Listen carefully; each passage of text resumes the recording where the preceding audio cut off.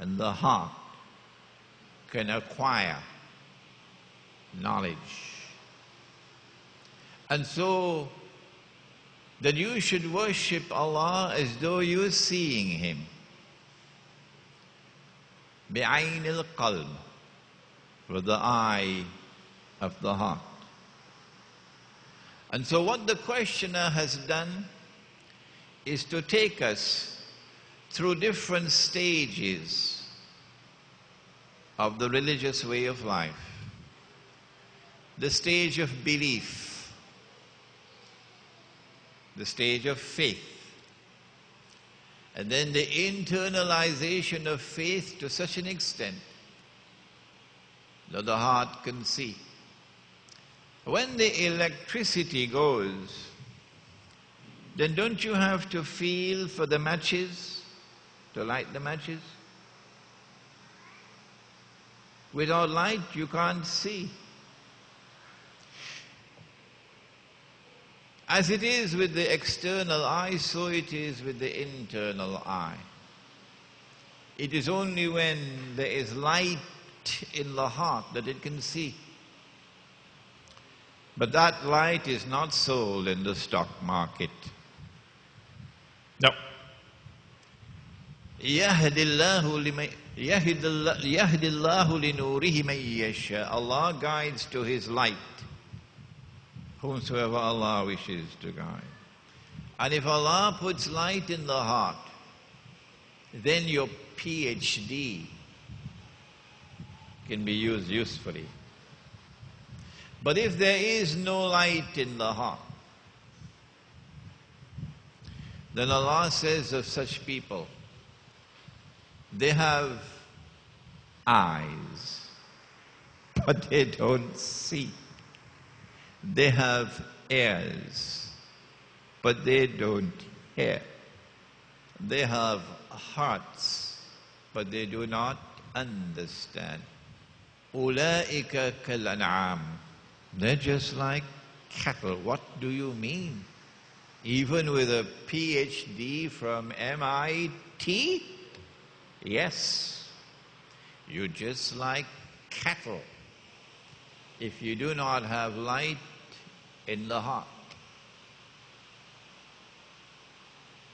Indicating that there is going to come a time, there will come a time in the historical process when none will be able to understand the reality unless you're able to penetrate reality, not only with these eyes, but with these eyes. And you can't fool Allah. Now, if with your lips you worship Him, but with your heart you worship the two gardens, you know what I'm talking about? With the river running in between, you know what I'm talking about? And the land is fertile, you know what I'm talking about? Don't look at me like that. Suratul Kahf, and the rich man and the poor man. If with your lips you say you worship Him, but with your heart you worship the dunya,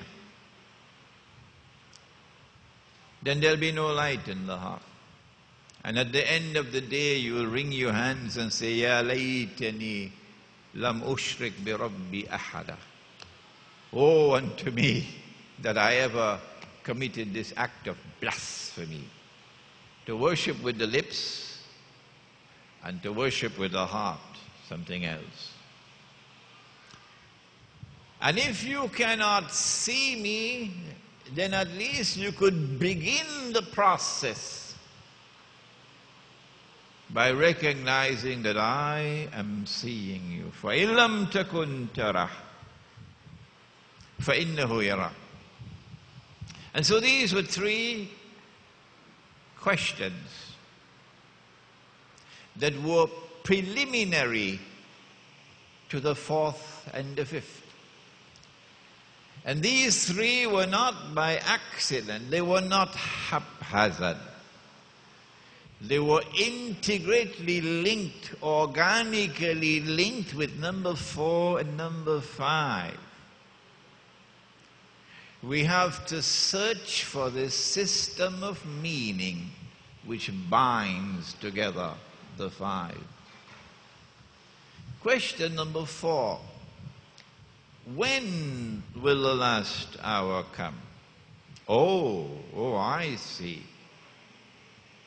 Allah has caused this event to occur to teach us something about the last hour and about the methodology for the study of the subject of the last hour.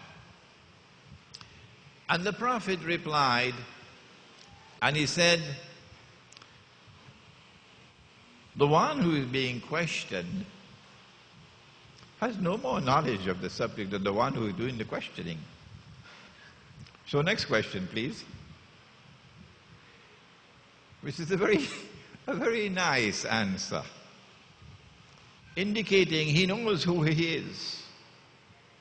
He knows how much he knows. And he does not want to disclose anything more than what he's given in this answer. And then came question 5, which is at the heart of this retreat. And I want to confess to you that I am still myself learning from this last question and its answer. He asked, what are the signs of the last hour? And the Prophet replied and said that you will find the naked, barefooted shepherds competing in the construction of grand buildings. You'll see them as you drive around. Grand, tall structures, indicating that you have to be blind not to recognize the last age when it comes. Because yesterday there were no tall buildings, but now they're going up all over the world. And each one wants to build a taller building than the other one. So if you can't see and recognize that sign, well, you're just eating halwa or halawa. It's time to wake up. When the tall buildings keep on going up around the world, that's the sign that you're living in a different age. You're living in a last stage of history. And the methodology for the study of the world today is different from that which preceded this age. And it is time for Islamic scholarship to wake up to that lesson. And those who are building the tall buildings, look at the language with which they are described. They are not men of wisdom. They are not sages. They are not true leaders. They are not people who can be measured with a yardstick, a measuring rod, and they measure tall. No.